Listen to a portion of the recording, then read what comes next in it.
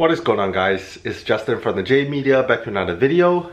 So today we receive a package, car parts, and it is the double DIN for the Mitsubishi Lancer platform. You can install it on your Mitsubishi Lancer, your Lancer Ralliart, your Lancer Evo, any 10th generation Mitsubishi Lancer or Evo 10 you can install. So I've done this install quite a few times. Got this package from Amazon. Let's go ahead and open it up, check it out, and get it installed. Alright, so first time opening up this box as well. If you guys have the OEM setup, or if you have, you know, different double DIN that you don't like, you want to get it swapped out, this is the perfect video to see a DIY. Alright, so here's the packaging. You have your Apple CarPlay, navigation, enjoy your life. Let's go ahead and open up the box, see what it looks like inside.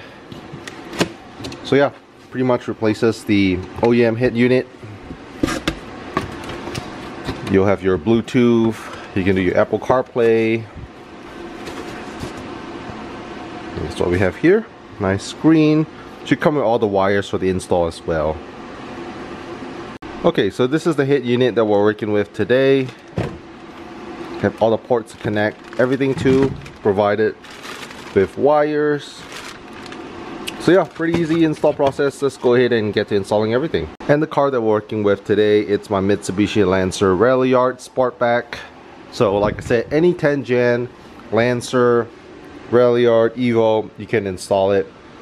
Let's go ahead and unlock the car.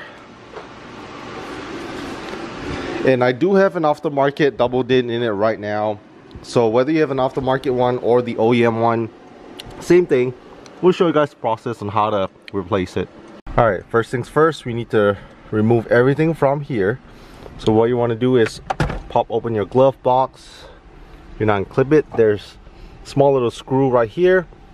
That way this whole piece comes off and you can remove the head unit. Alright, so I recommend doing it from the passenger side because on the driver's side it's harder to reach. So first step, go ahead and open the glove box. You're gonna press it, you're gonna pry open the glove box and get the glove box loose so you have more room to work with.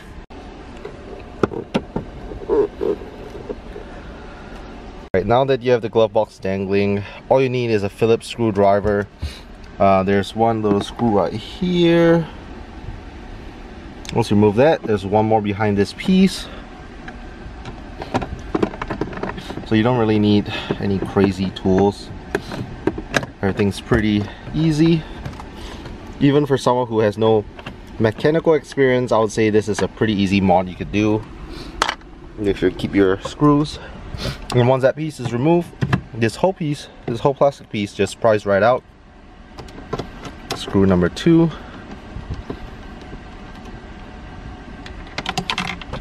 Alright, so with screw 1, screw 2 off, that whole plastic piece comes right out. Pretty easy. Comes right off. It's just held on by clips. Now, you're going to slowly, carefully pry this piece right here.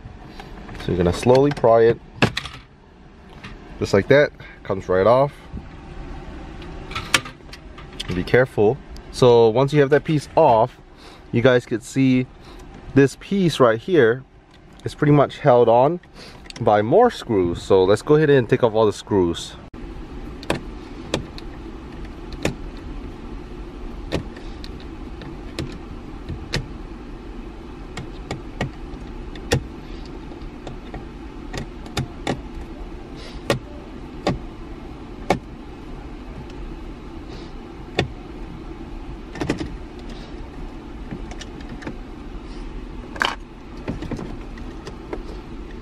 Alright, so just 2 screws, 1 and 2, holding this in place. So right now we have it unhooked like that.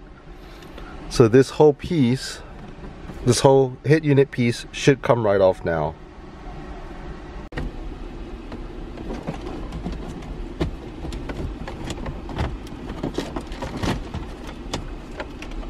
Alright, just like that, the whole head unit is pretty much loose.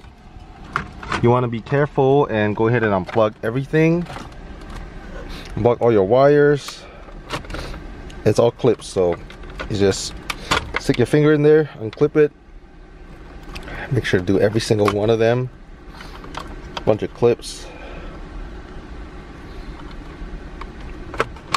Be careful because these things are pretty brittle. Okay, that's all done. Alright, so I've pretty much all the other wires unhooked. The main one right here is this guy. So this is providing power, and this is your factory harness, OEM harness. So this is the main one you want to unhook as well, unclip. Alright, so we have the old one out. I'm not gonna sell it, I'm actually gonna keep it. Probably put this one in my Mitsubishi Lancer show build. You can try on this new head unit set here. And right now, you just have to remove the vents. Whenever you buy these head units, they never come with the vents. So you want to go ahead and flip it to the back. Same thing, just held on by some clips. Pretty much everything's just clips or screws, so really easy, and carefully remove it. Alright, so we have one side out. Like I said, all held in by clips. Other side pretty easy. So all these clips, you can see these black little tabs right here, just everywhere.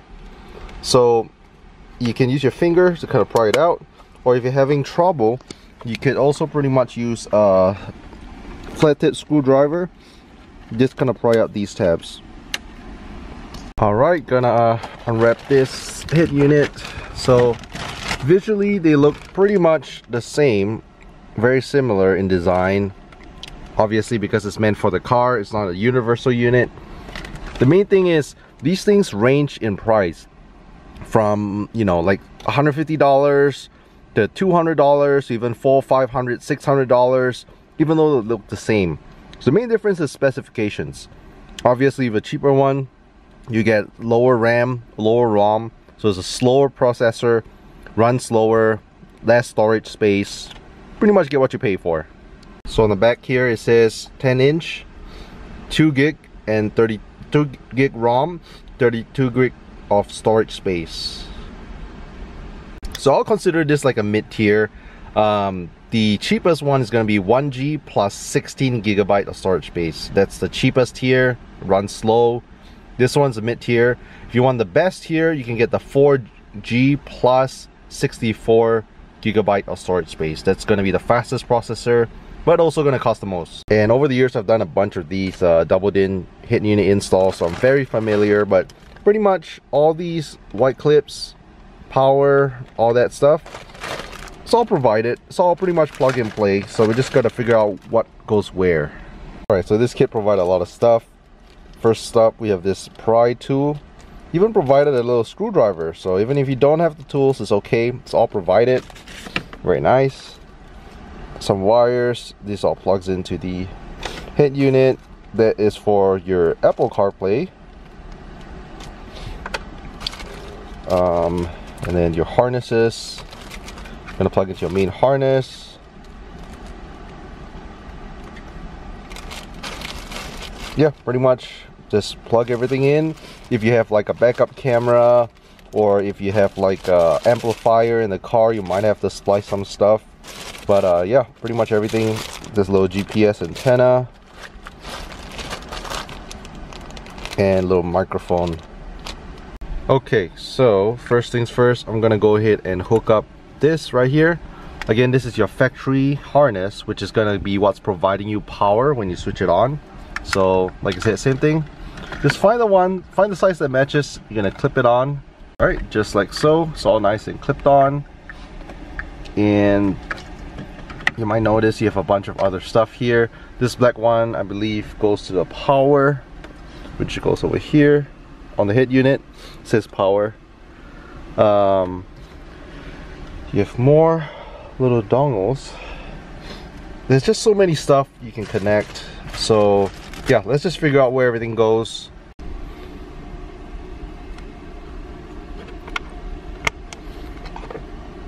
So yeah, pretty much you find which wire fits in which slot. The cool thing is everything's all in a different slot, different size. So pretty straightforward. Which one goes where? You won't really mess it up. Alright, next we have the GPS wire. It says GPS right here. Remove this little cap. Screw it in. I'll show you guys where to feed the GPS and USB cables later. Pretty easy. So pretty much make sure everything's all plugged into the right spot. There's an antenna right here. That is from the OEM one. It's pretty short, so before I put the whole head unit back, I want to make sure it reaches and plugs in here for antenna. We still have the power source right here. Like I said, I'm gonna plug in from the factory harness. Alright, so I was looking at the power harness and realized they actually gave two. There's one here and a second one here. So I'm guessing depending on the year of your Mitsubishi Lancer, some of them is just one power harness. This one has actually two power harness outlets. And looking at my harness right here, I actually have 1, 2, and 3. So like I said, just find which one, whatever size matches, connect it, and then we should be good to go.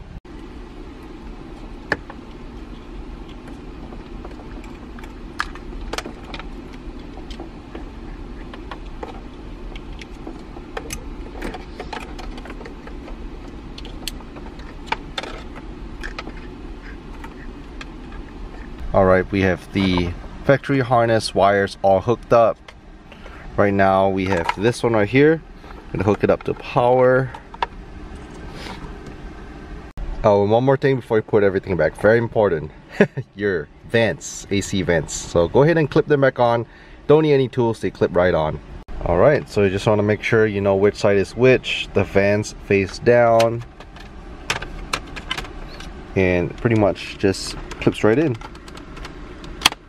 There you go, nice and secure. And one other thing before you put everything back together and test it out, you also want to make sure you can route your GPS as well as those Apple CarPlay, Android Auto wires. So you already have the wires fed through here to the head unit. I'll recommend feeding it over here for the USB to your glove box. What I did was fed it through this side, through this hole. Put my other hand here in the glove box, grab it out, so that way you have your Apple CarPlay, Android Auto wires all hooked up here. For the GPS wire, same thing. GPS goes here. Feed it through. You want to feed underneath through the glove box. Fed it all the way to the side, and I have it attached up here. So that's what you want to do. Alright, so we pretty much have all the wires connected.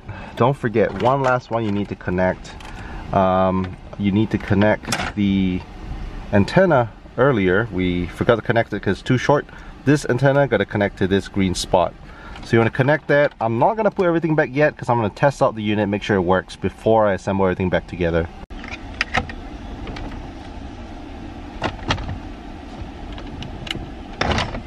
And before I clip everything down, put everything back together, I just want to make sure it works. So very important step, go ahead and turn on the car. You don't have to start up the car, just turn it to accessory mode, 2 clicks, see if it powers up, connect your Bluetooth, make sure audio, all that stuff works.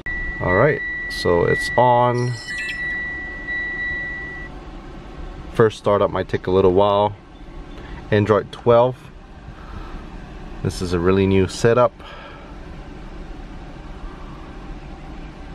On power up, you shouldn't take that long, but this is a very first initial startup, so might take a little bit. Just let it load for, you know, a couple seconds. It's telling you tablet is starting. Very nice. So Spotify, Chrome, YouTube. I'm just gonna click around, see how sensitive this head unit is. Very cool.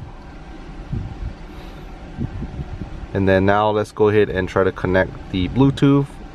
We're gonna make sure the music's working, right? Alright, Bluetooth is on with my phone. Right now, searching for devices.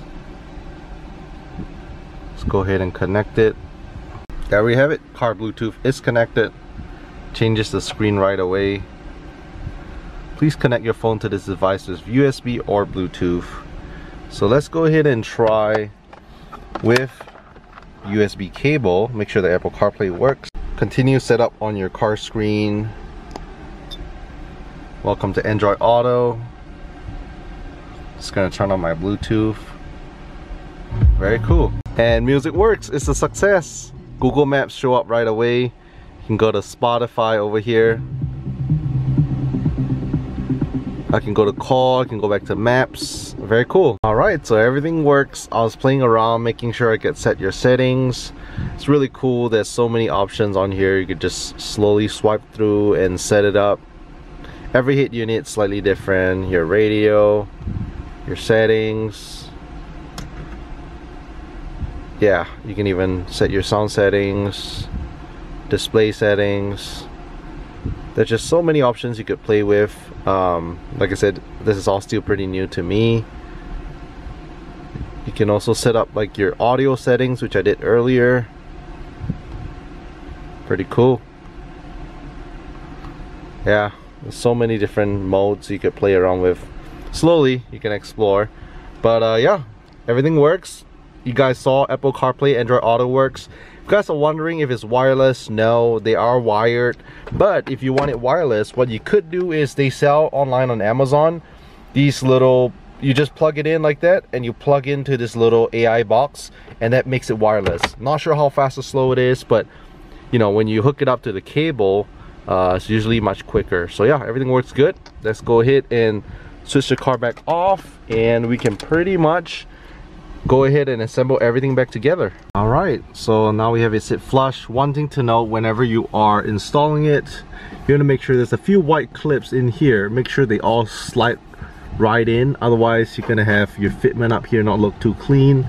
So yeah, pretty good. Make sure the sides, everything, fitment looks pretty flush, and all that's left to do is pretty much reassemble the body panels back together. So easy. This one, you just have it clipped right here. Just 2 screws, and then we'll put back that piece, another 2 screws, and we're all set.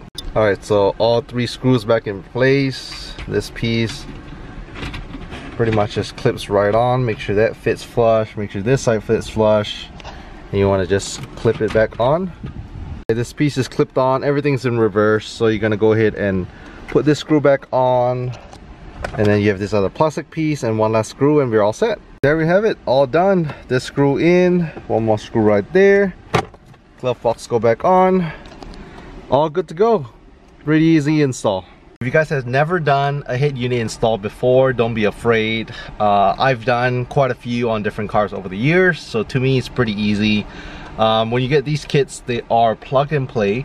So what that means is no wire splicing. You don't have to splice wires. You don't have to, you know, do soldering. None of the electrical crazy stuff, which I'm not good at.